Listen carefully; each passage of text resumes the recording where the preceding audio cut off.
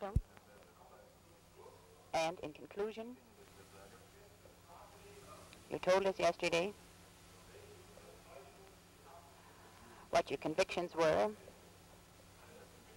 regarding the development of Germany for the future.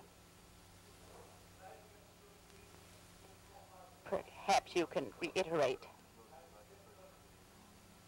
on some of these points, for you were interrupted through the recess yesterday. And since your health was in such a poor state yesterday that at the close of the day you could scarcely remember what you had told the court during the day, what conviction did you have about the economic and political prospects for Germany in the future at the time when you entered the party? Perhaps you can just briefly sketch what you said yesterday. Full authority and full responsibility. That is only a strong state, and one with a unified political will could save Germany from the crisis which Germany was going through then, this crisis which was a result of the First World War. At that time, did you perhaps have the thought whether the leadership principle, the Führerprinzip,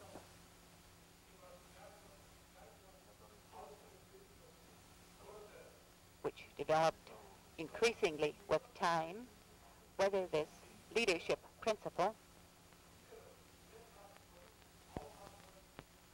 could coincide with your own economic ideas? Or, let us put it negatively, at that time,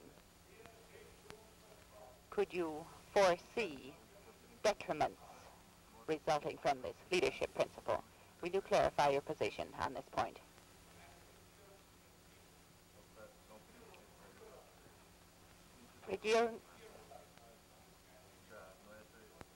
A government principle,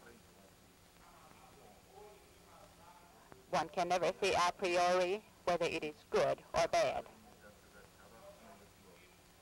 It depends on the given circumstances, and above all, on those circumstances, and on those people who are doing the ruling.